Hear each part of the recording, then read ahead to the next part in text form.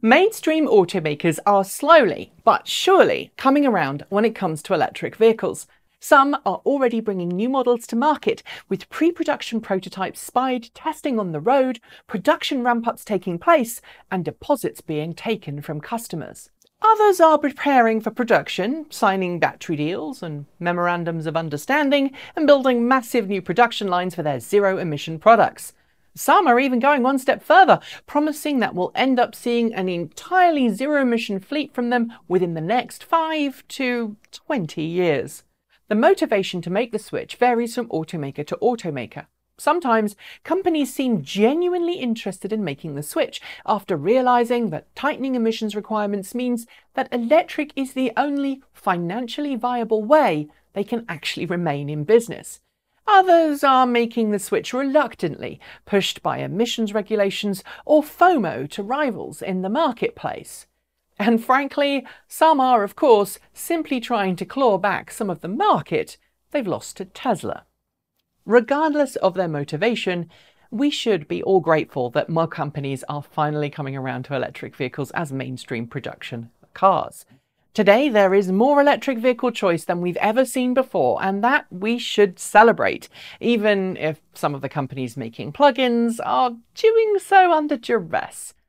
For the most part, electric vehicles are being marketed at the higher end of the market. Even more affordable models like the Nissan Leaf are frankly above the starting price for what most people would consider an actually affordable car. And while some brands like Nissan, Chevrolet and Ford are putting their electric vehicles under their mainstream brand and even advertising them on television like their other vehicles, some automakers are taking all of their electric cars and then packaging them under a brand new sub-brand.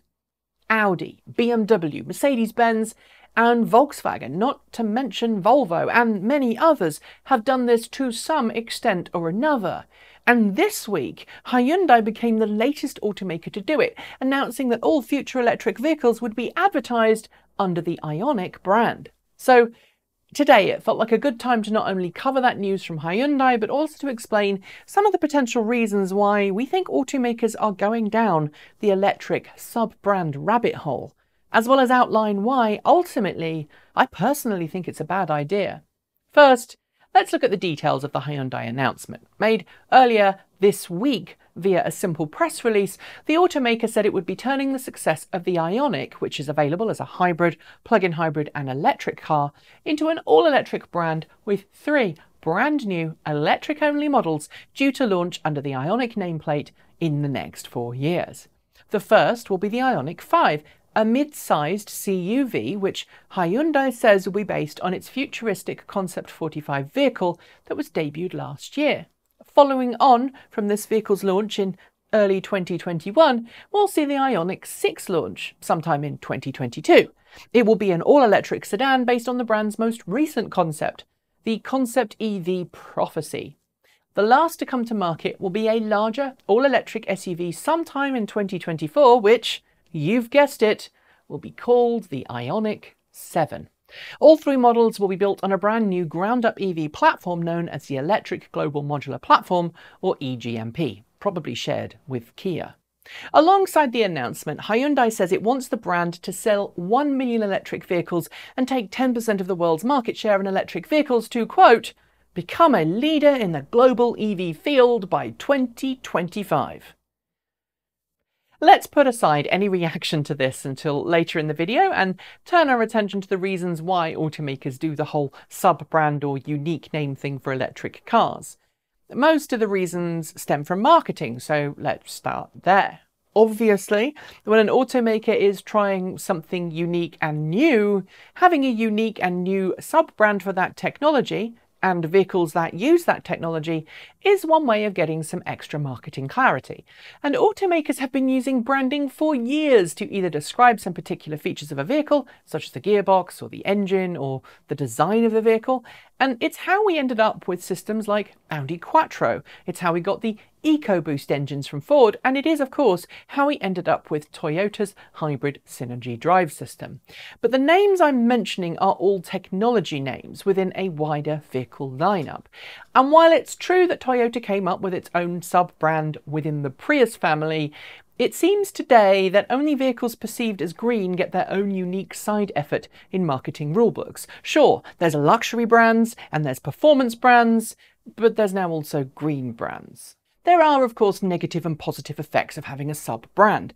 One of the pluses is that as a sub-brand, there's some recognition of which cars have common attributes. All Prius models are by their very nature hybrid of some sort. And in the same way, the ID brand for Volkswagen has become a shorthand to mean electric, as has the e-tron brand for Audi. And of course, Mercedes-Benz has EQ as its electric moniker.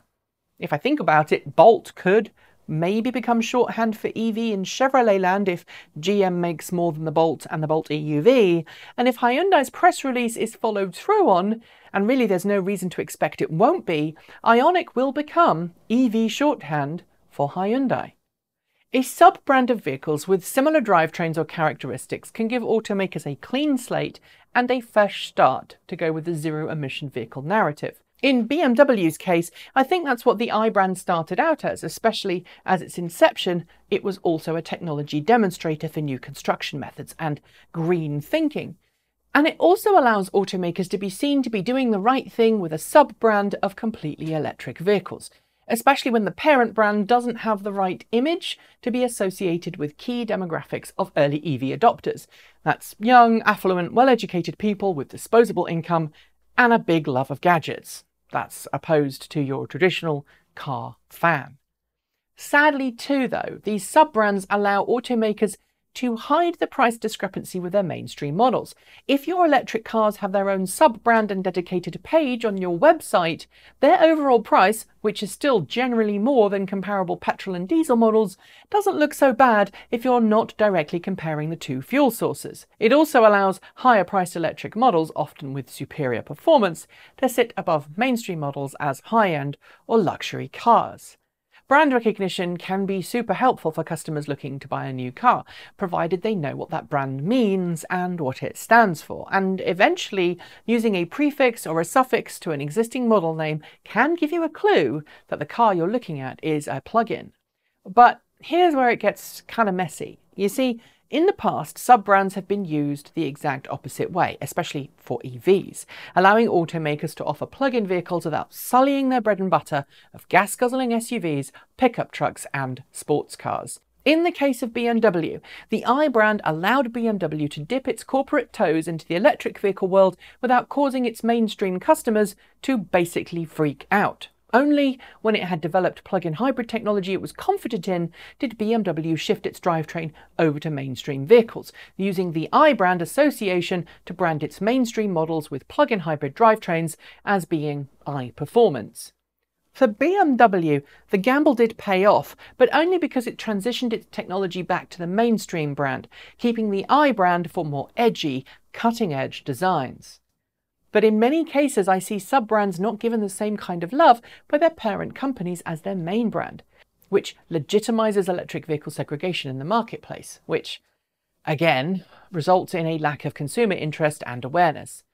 And here, now, in 2020, with mainstream plug-in models now in the marketplace for more than a decade, I cannot help but think it's time to ditch the sub-brands and be open and honest about how electric vehicles can fit into a company's lineup.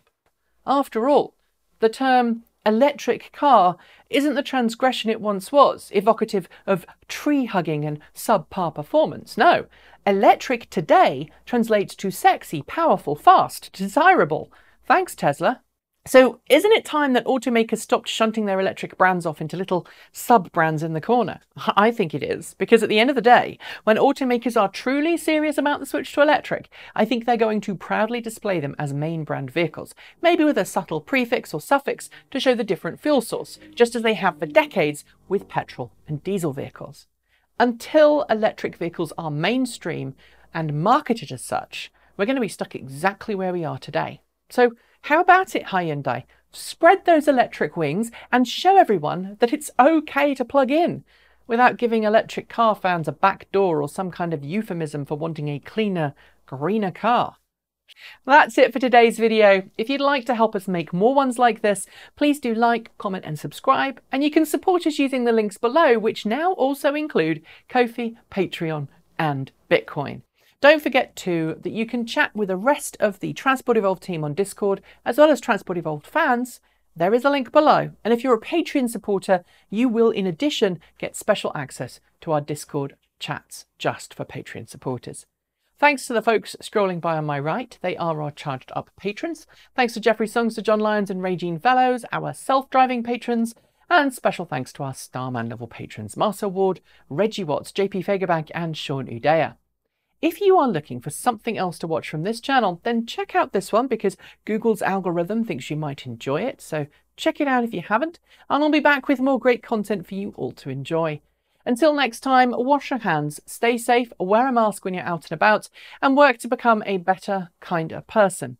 Strive for equality, speak out against injustices and bullies, and treat others as you yourself would like to be treated. And please, if you are of voting age in the US and you're allowed to vote, please make sure that you're registered. Exercise your democratic right. I don't care who you vote for, just register to vote. Thanks for joining me, and until next time, keep evolving.